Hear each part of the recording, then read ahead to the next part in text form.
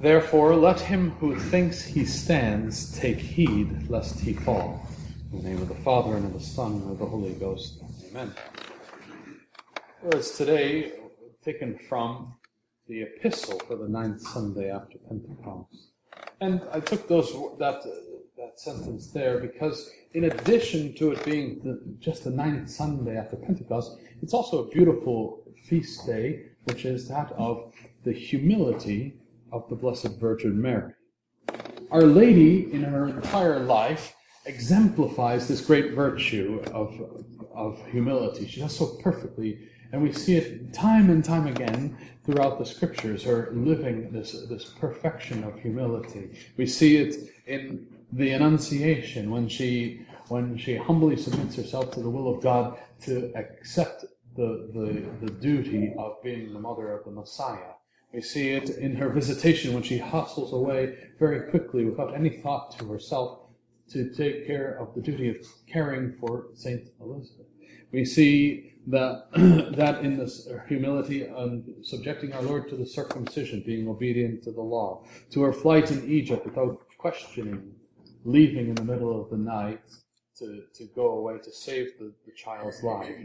And we also see it in her own subjection to the sufferings that she endured spiritually in the Passion of our Lord. This is just scratching the surface to show that great humility that she possessed all the time, every moment of her life. We also know that it isn't simply a virtue for Our Lady. She is not the only one that has to practice humility.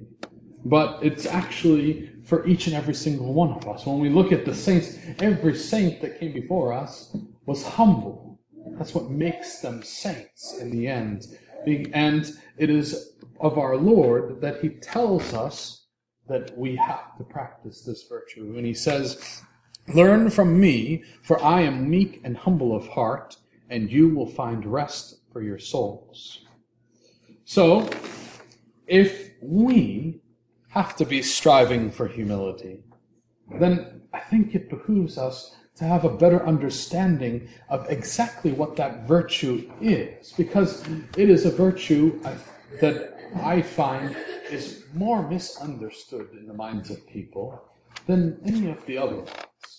More often is there mistakes made in what the understanding of it means to be humble than it is to, say, be charitable or to be prudent and all the rest, because it is something that, in a way, is a bit confusing. So that's what we're going to do today, is understand better humility and the need for it.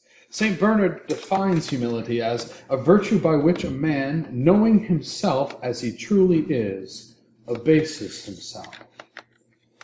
To know ourselves is not to know ourselves in the way that I view myself. It's not to know myself in the way that other people talk of me. It's not to say that, oh, people seem to generally like me, so I must be a pretty good person. Or I think I do all right, I try, and therefore, I'm all right. Or perhaps the reverse. People seem to be complaining about me all the time, so perhaps I'm just this wretch of a human being. No. None of those are actually humility. But humility is to know ourselves and where we stand in relation to God. Because that's where it actually matters, and that's where truth lies, is in that relation of ourselves, in that comparison with the Almighty. And it's for this reason that we abase ourselves, that we look down upon ourselves in a way that we subject ourselves to constant acts of humiliation, because we can never, ever measure up to the divine. We are creatures. We are always going to be less than the good God. And because of that, there's always room for us to grow, to improve, and to get closer to him. We have our own faults and failings. We have those areas which are imperfect. St. Bernard says, because we never truly measure up to God, it's for this reason that we can grow. And In this understanding of humility, we see why humility is not just suggested, it is not just something to be arbitrarily strived after, but humility is actually necessary in order to save our souls. In St. James' epistle, he writes, God resisteth the proud and giveth grace to the humble.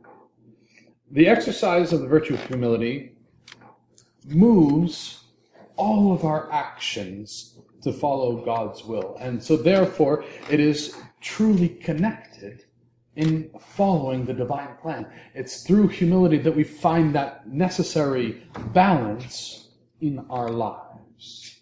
Let's explore that a little more. So how do we follow that explanation of humility in our lives? And why does it move, and how does it move our actions? In the first place, true humility is there to restrain our actions. More often than not, man is naturally tending to have a too high of an esteem and an opinion of ourselves. We're too often looking past our own faults in order to justify our actions, to looking for the approval of those around us.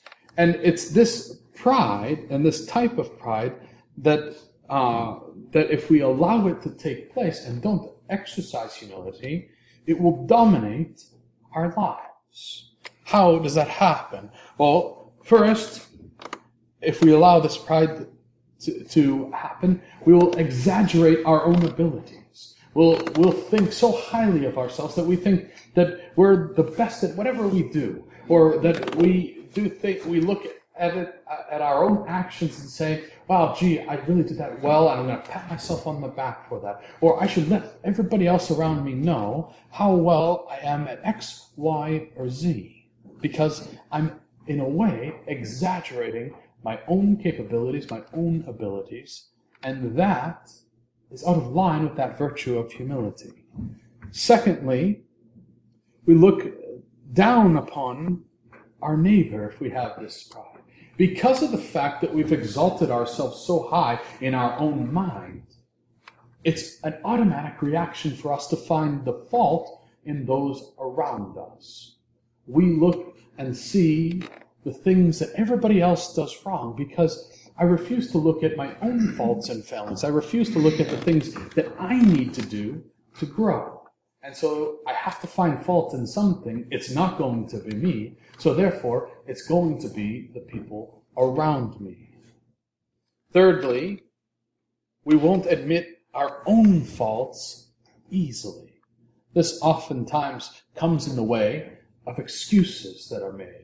Excuses come so easily to our lips. Anytime someone offers some sort of correction, anytime we have to approach things like the sacrament of penance, we have this hesitation to just say what the reality is, that ugly truth of our own faults. We hesitate and try to gloss over it, or we try to explain the circumstances that go along with something, and rather than just simply accusing ourselves of the fault that is at hand, we don't want to look at our own ugliness in that way by our faults and failings. And so, by our pride, we excuse them.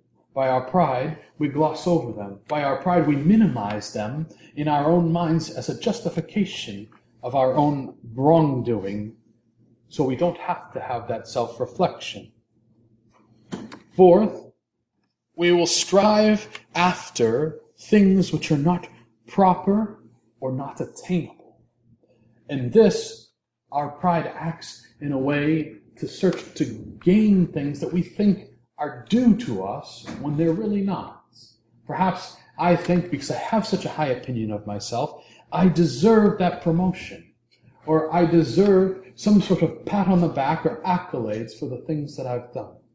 Or perhaps I think that I should obtain some sort of higher position in life because I have a disordered look upon my own abilities and think, well, I do this so well, I should try to get to that next level, or I should go and try to get such and such a degree, or such and such a promotion, and strive after that inordinately, because I think to myself, well, I'm so qualified for that.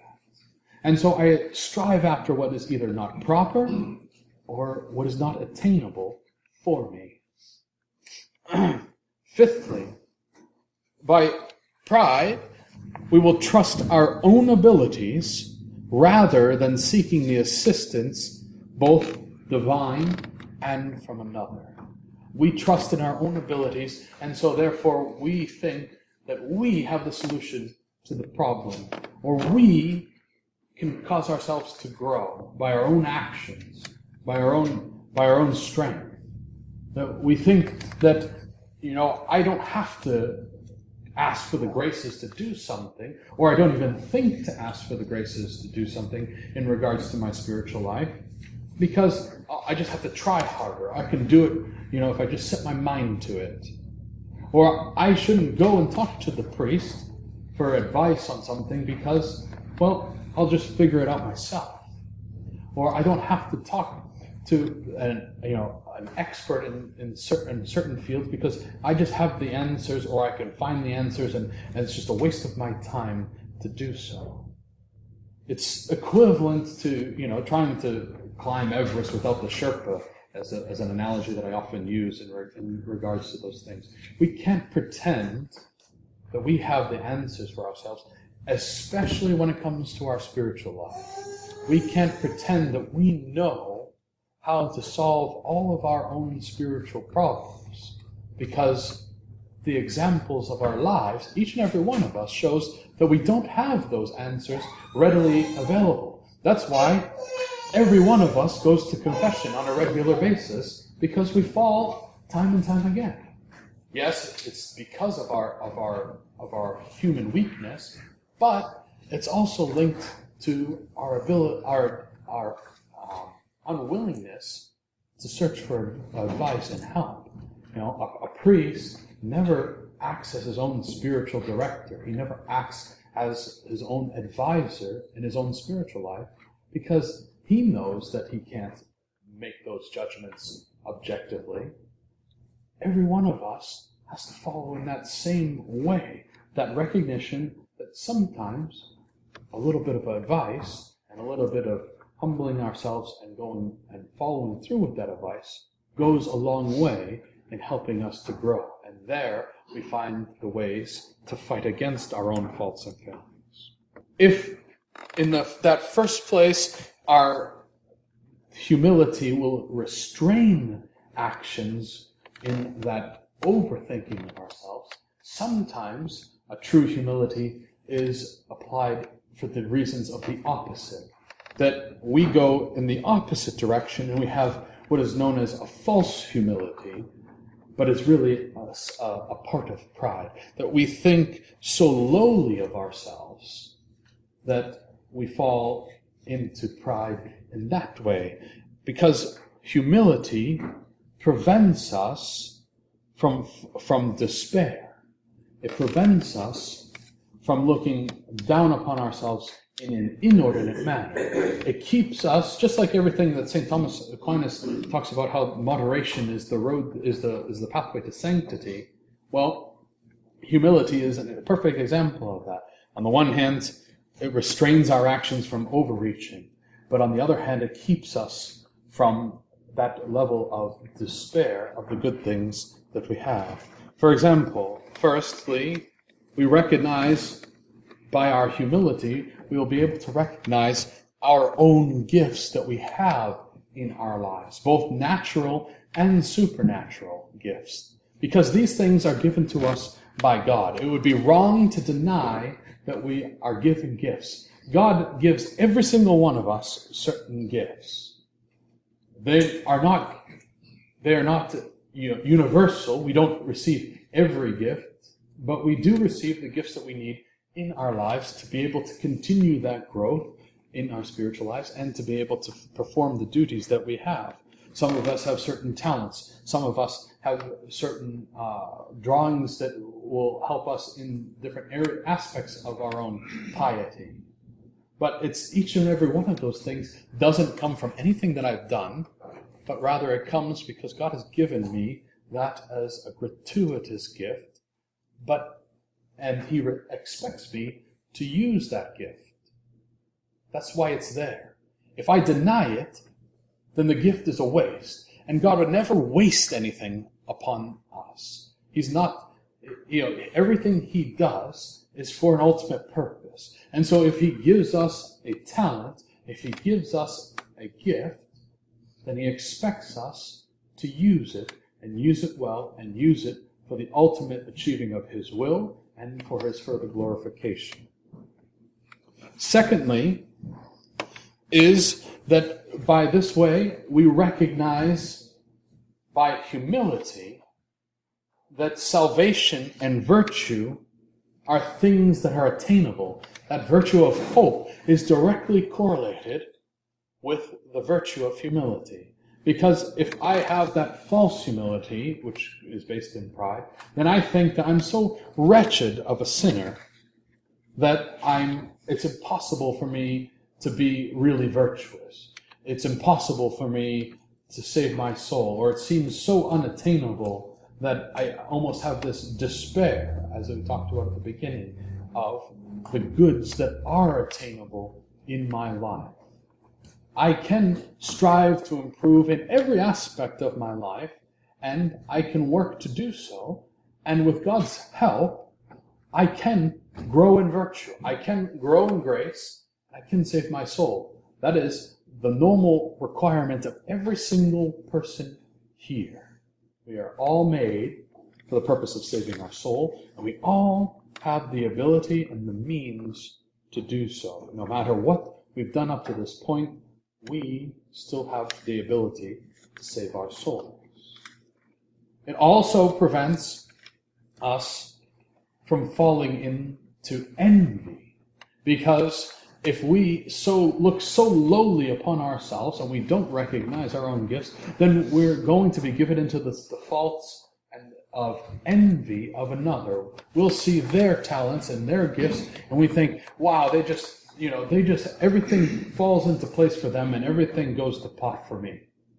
Or I'll think that I can never ever be able to be to in any way please God like so and so does. Or I'm always going to be, all my crosses just seem so much heavier than those of another. Or it's just virtue seems to come so easily to that person. And all of those, that mindset is a very damaging mindset. It's something that is so contrary to that virtue of humility that we have to always work to fight against that. And lastly, with that, it comes the avoidance of scruples. Scrupulosity is the thought that everything we do is constantly wrong, and I take something that's not sinful, and I just have to have done it wrong, so it must be sinful. Or I have some sort of light fault, and therefore, I know I've offended God, so every offense against God is evil, and so therefore it must be a mortal sin.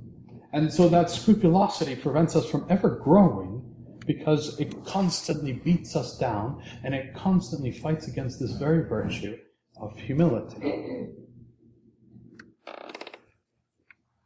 In accordance with humility, it also serves another purpose in our lives. So it finds that balance between the two extremes, but it also allows us, by that virtue, to fulfill our duties, the things God does require of us, and to do them well. Because it allows us to recognize in our lives the duties of our state and our position, and also allows us to humbly submit ourselves to those who have a lawful authority over us. We have to recognize, in order to save our souls, of course, that God is the ultimate of all the authorities. There is no higher authority. He is the creator, and He is the reason why we have life itself. We owe everything to Him. And if we have any hope of redemption, it is because of Him. And so we constantly recognize him as the highest authority who had to serve first and foremost above all else, no matter what the consequences of that are. It also helps me to recognize certain rights and duties for other areas of life in certain offices. For instance, parents. Parents command a respect and an honor from their children. It's not because they, as individuals, are worthy of such things, but it's their office as a parent that commands those things. God has given them certain rights and privileges as parents regarding their children. Children are responsible for obeying their parents. They're responsible for treating them kindly, to speaking to them kindly, to having proper manners and speech about their parents and in interaction with their parents. And parents have the right to correct it when that is not given, and have a duty to correct when it's not given. And thus, that proper hierarchy of the family is established and maintained because it is part of God's will, and it is a necessity for, on each end, the rights and the duties pertaining to parents in their relationship to children. It also pertains to rulers and their offices. People of authority come and go, and they, to varying degrees, will have certain, accolades and detriments to their character and to the way they carry out their office. But if they validly possess an office, we have to give honor and deference to them because of their office. And with their office comes certain aspects of respect that they command, just like a parent does. And with their office also come certain benefits to them in their life because they have a higher duty to them. For instance, a king would part of their office is that they have the regal attire and the regal implements. So, it's not wrong for a king to have a crown with jewels and a scepter with made out of gold and gems, and to have a palace and things like that, because that's all part of the things given to his office in order for him to carry out and to present the symbolism of that authority which ultimately comes from on high. And so while it might be lavish for any one of us to possess such treasures, on the part of the ruler of a kingdom, it is not. It shows their status as ruler in that regard. Also, priests to their people, because of their office, have a certain honor that is due to them in that regard. It would be wrong of me to ignore that office when talking about humility, because it requires, just like any of the other positions of authority, it requires a humility both on the part of the priest and on the part of the people. People, out of their humility, they listen to the priest. They give deference to them. They give honor to the priest because of his office. It's not because of me as a man that people stand up upon the entering into the room of a priest, but because of my office that it happens. Because that's a proper sign of respect that is given. And it's not because I enjoy people kissing my hand during sacred ceremonies, but because it is an honor given for the office of the priesthood in showing the sacredness of the actions of the sacrifice of the Mass or the sacred liturgy, that those things take place. And so, on my part, I humbly go along with those customs and accept them, whether they're enjoyable or not. And for the part of the servers of the liturgy, they do them out of that honor and deference. Or on part of the people, the listening to the advice given and giving proper speech and respect to the office is something that is directly tied with that office as an alter Christus, another Christ, not because an individual as a man deserves it, but because that comes from God on high. So, with humility, it will also aid us in increasing in the ultimate of virtues that our Lord explains to us, and that is of charity. Humility is directly linked to charity, and as our Lord said, charity reigns supreme, and that it is the whole of the law and the prophets. And by regarding, how does it do this? First off, by being humble, we recognize God's infinite goodness, and as that of the infinitely good God, we know that we have to love and serve him in our lives. We have to try to always increase in our love and service of him each and every day. We also know by our humility that it will help us to see the virtues in our neighbor, having that recognition that in order to have charity, first is the love of God, and second is that love of neighbor, that we should always be looking to find the virtue in those around us and never finding their faults. And lastly, that humility will help us to recognize our own faults, but not in a way of sullenness or downtroddenness, but in a way to drive us to continually work for these other two areas. Because I have to be able to recognize my faults in order to serve God better. Because it's only by overcoming them that I please him. And I have to be able to recognize my own failings in the area of charity towards my neighbor in order to be able to increase and grow to be more charitable towards him. Humility is truly the key to our own spiritual growth. We will work at our own faults by this virtue. We will work at our own spiritual life. We will use our spiritual gifts well. We will perform our duties well. And when we increase in all these aspects of our life because of this one virtue, in the end, we will get closer to our ultimate reward in heaven. God bless you in the name of the Father, and the Son, and the Holy Ghost. Amen.